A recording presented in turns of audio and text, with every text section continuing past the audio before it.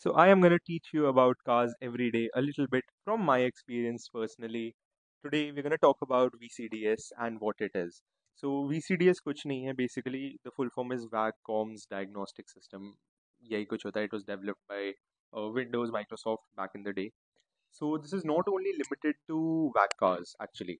So the name is referring to obviously Audis, Volkswagens, Skodas, but you can get similar accessibility, मतलब similar tools for even Mercedes, Porsches, uh, Porsches, whatever you want to call it. So what VCDS does? Basic चीज़ भाई VCDS है क्या? ठीक है.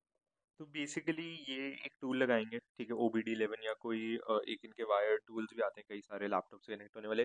सो वो उससे बस उसके आपके OBD पोर्ट में लगाएंगे जो डैशबोर्ड के नीचे होता है कार के.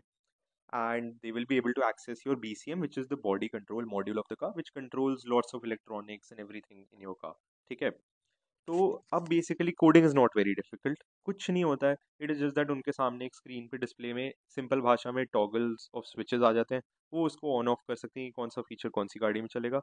हर फीचर हर गाड़ी में नहीं चलता है, वो रीजन वाइज डिपेंड करता है. I really wanted to make such videos always, and I'm glad to be doing that now because a lot of people do not know about these things. All the new upcoming enthusiasts, do not let a workshop make a C out of you because you don't know this, and share this with someone.